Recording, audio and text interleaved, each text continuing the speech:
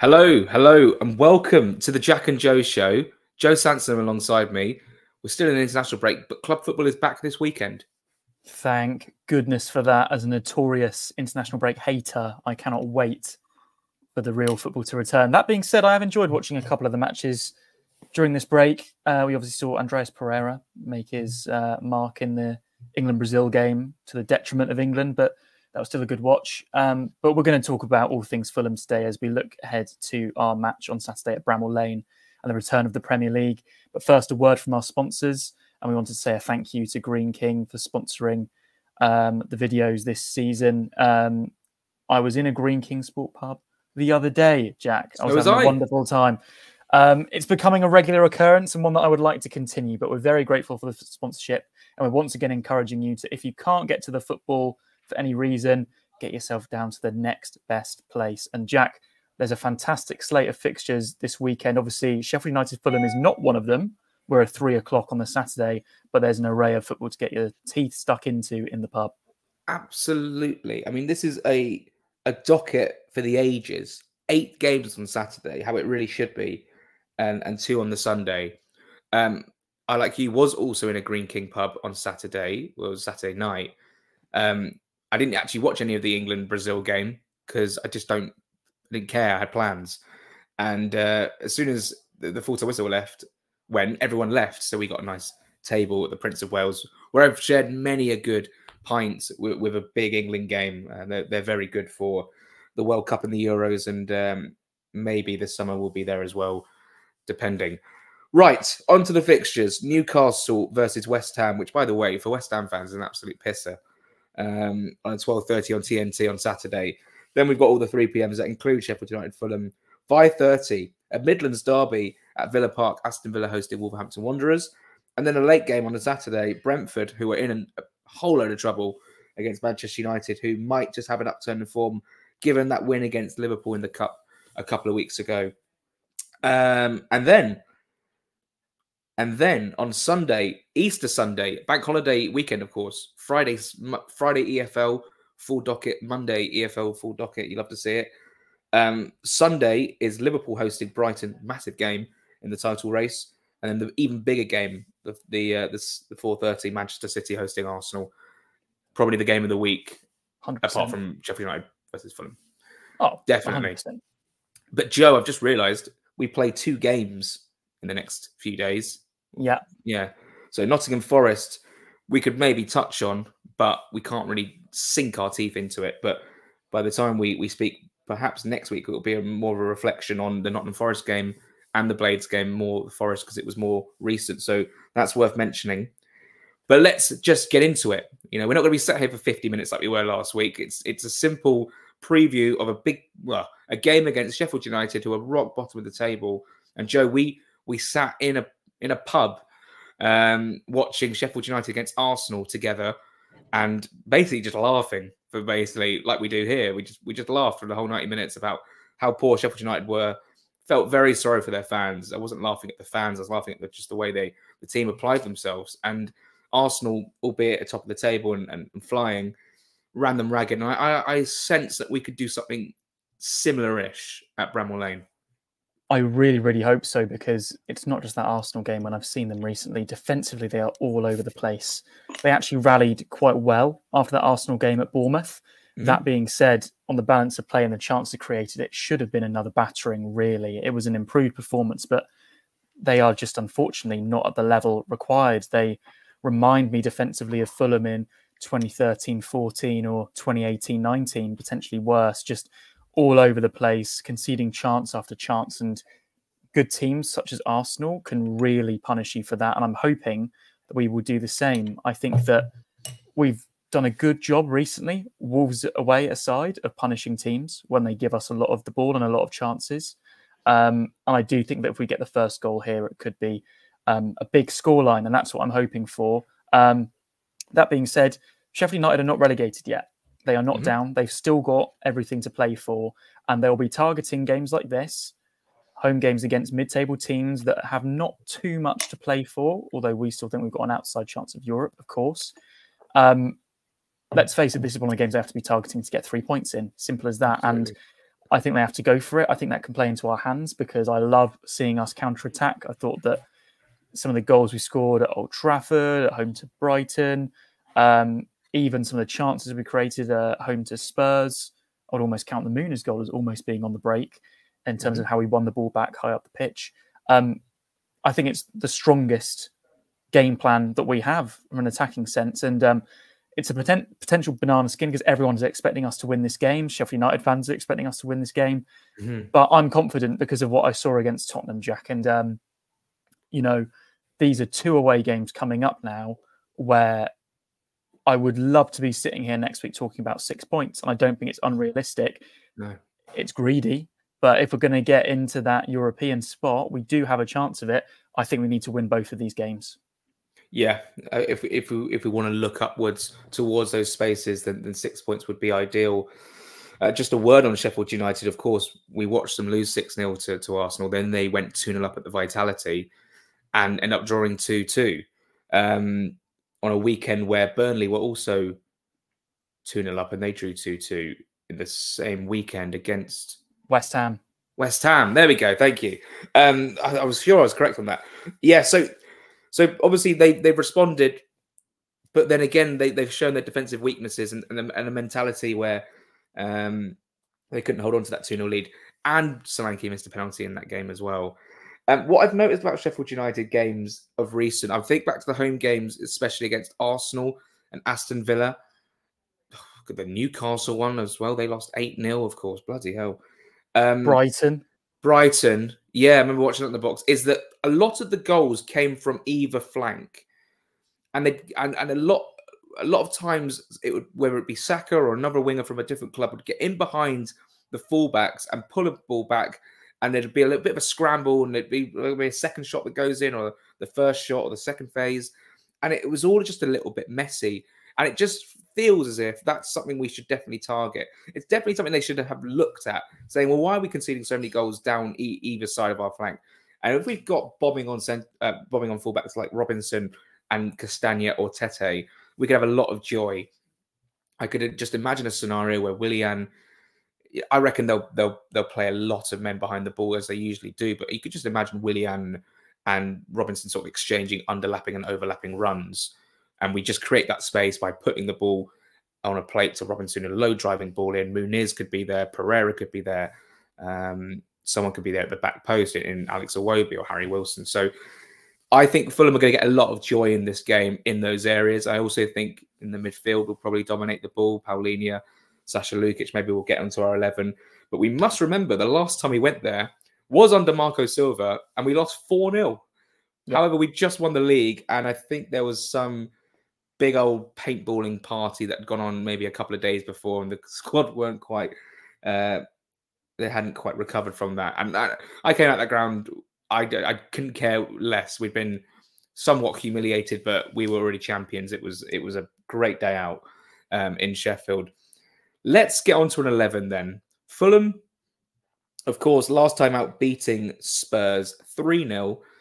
And what would you change, if anything? Now, there is one issue, which you sent me yesterday, which had alarm bells ringing in my head. Calvin Bassey sent home early. Now, I don't know the full extent of it. We don't know the full extent of it. So what are your taking aways? What are you going to take away from that, putting into towards your 11? I mean, it was one Nigerian-based article. Obviously, that's where he's on international duty. So I do believe it, but it's been reported nowhere else.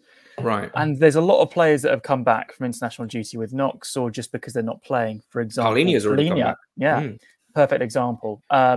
Which is a great idea because why keep him out there? There's literally no point if he's not going to play in the next game. Bassey being injured would really worry me because not for this game specifically, more long term, because I think his partnership with Tosin is so good, and when they play together, our results have been fantastic overall. For the time being, until we hear more, I'm going to presume that he's back and ready for the game because nothing else really to go off. Right. In terms of the team that I play, Jack, I'm very hesitant to change much following that Spurs win if everyone is fit. And the reason that I say that is because even when the game was 0-0, I think that was our best performance of the season in terms of the way that we press Spurs, the way that we were set up defensively, the chances that we were creating, the high quality chances that we were making it with ease. And I would like to see that same 11 again. There's players that I wouldn't mind if they started. Tete's one of them. Harry Wilson's another. You know, Right. there's a few that could easily get their way into that team. But the midfield three, as much as I was frustrated by Pereira, I like the link up that Castagne, Lukic, and Iwobi have on the right-hand side a lot. And they combined so well for the second goal and also the corner that led to the third goal against Tottenham. So that's a triangle I'd love to see again. And for that reason, I'd have Pereira just behind Muniz. So I'd go unchanged from the team that beat Tottenham. Was really, really happy with that performance. And the bench was looking so strong as well. And I'm going to sort of do everything in one, Jack, and then I'll go over to you. Yeah. If we play that team, I am honestly expecting a Fulham win, and I'm expecting another 3-0. And this could age terribly, but I feel very confident with that team to beat anyone right now, let alone the team that is so poor defensively. Joe, I know this is insanely boring, but I agree with you wholeheartedly, honestly. 3-0 win I had in my head as well, and an unchanged team. This is no reason to change it, honestly. We were so good against Spurs. I'm willing to give Pereira the benefit of the doubt. It's not like Silva's going to drop him anyway. And the players that we have on the bench that could come off the bench is perfectly good options. And even if we are in a bit of trouble or we need a goal, we've got some really good options. And even if we need to settle the game down and calm it down a little bit, if it gets a little bit frantic, again, we have those options off the bench. So then in that case, just going off that team, just to run it through, just to remind everyone that the 11 we played, it would be Leno, Castagna, Tosin, Bassi, Robinson, Paulinho, Lukic, Iwobi, Pereira, Willian, Rodrigo Muniz. That is fine by me. Beautiful. I mean, Jack, there's a new fantasy football game mode. So I'm obviously a keen fantasy Premier League player. They've introduced something literally yesterday at the time of filming that's called the Fantasy Premier League Challenge. And basically from this coming week, there's going to be a different challenge every week. So your team for 1 week will completely change the next. And it's a one-off prize for each week. So it's quite nice for people that get bored of FPL, as I know a lot of people do.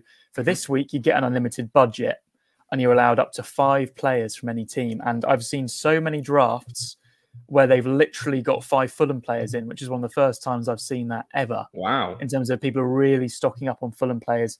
I'm really hoping that we're not going to get a bit of a reality check. But I thought what Jack Collins said on the latest Thursday Club podcast was very, very true in terms of if we were to lose to Sheffield United, it's annoying, don't get me wrong, but it's fine long term. Oh, yeah. Like, I love being in this position right now where there is no jeopardy at all. I don't want to lose Sheffield United at all. I would actually be pretty annoyed because I always you would be annoyed inevitably. I would be fuming, but as a whole and as a club, I'm sure they could see the bigger picture. And it's been a great season. I want to finish as high as we can now. I want to finish above Chelsea. I want to finish in the top half. I want to get into Europe, and we need to be winning this game and against Forest to do that.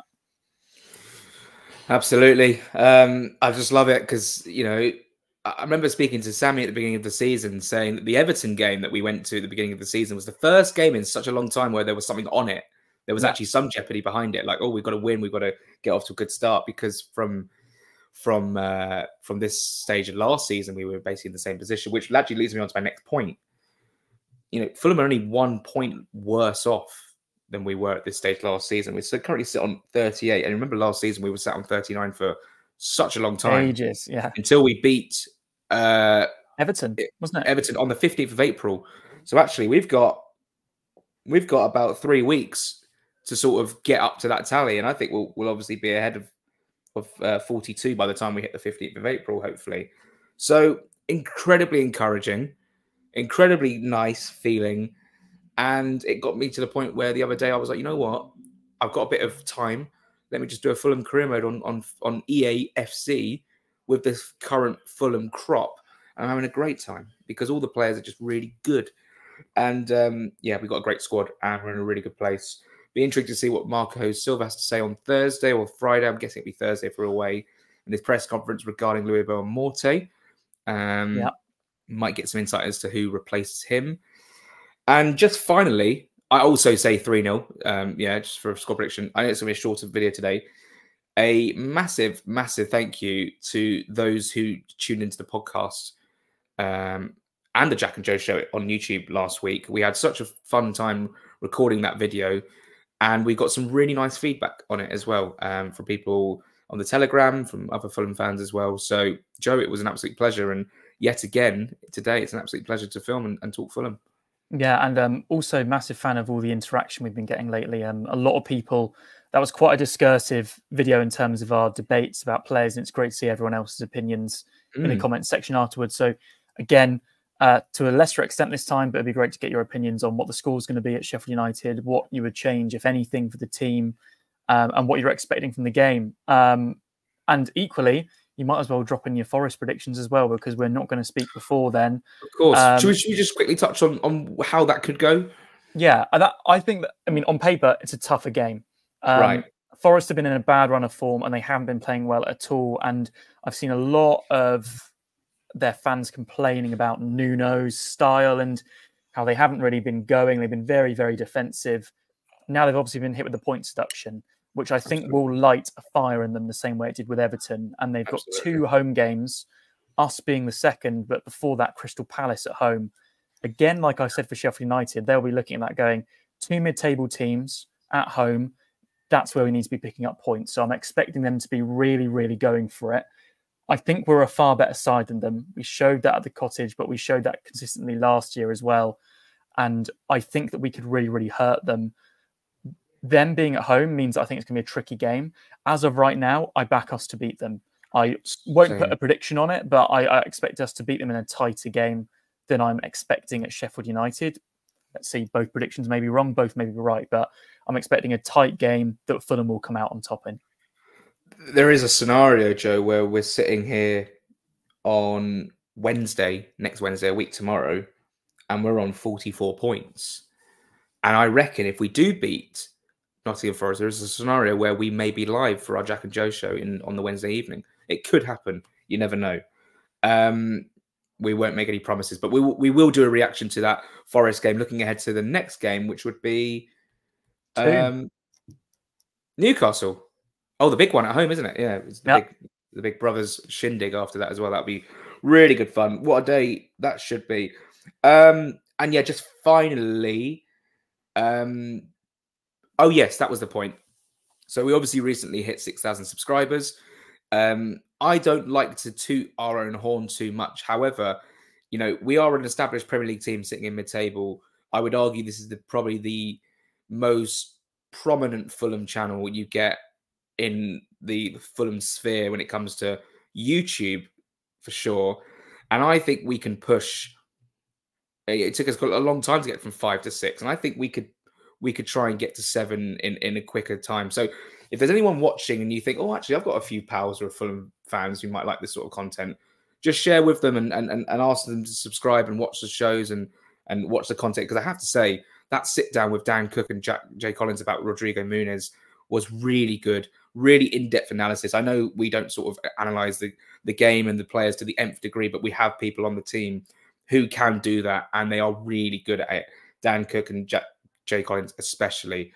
And honestly, this is, you know, I've been working at Fulhamish now since 2017, and this is probably the most fun I've ever had.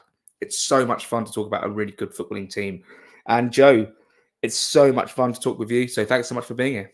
Cheers, Jack. Thanks everyone for watching. Let us know what you think the score will be in the next 2 games in the comments. And if you're going to Bramall Lane or the City Ground, have a great time.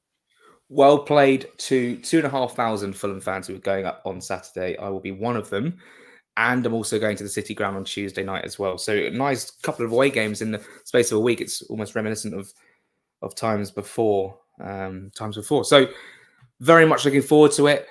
Hopefully, I think Fulham will win at least one of these games. I think we'll probably get maybe 4 points. I can't quite put a prediction on that Forest game just yet, but it just depends what happens against Crystal Palace. But yeah, actually, it's quite good that we're playing Forest's second game, because that sort of fire in the belly from the 4 points deduction will be against Crystal Palace. And it would be funny if Oliver Glasner's team were to thwart them at the City ground, and then we go and rub salt in the wounds. But Joe, thanks so much. Thanks everyone for watching, and we'll see you soon. And a big old come on Fulham.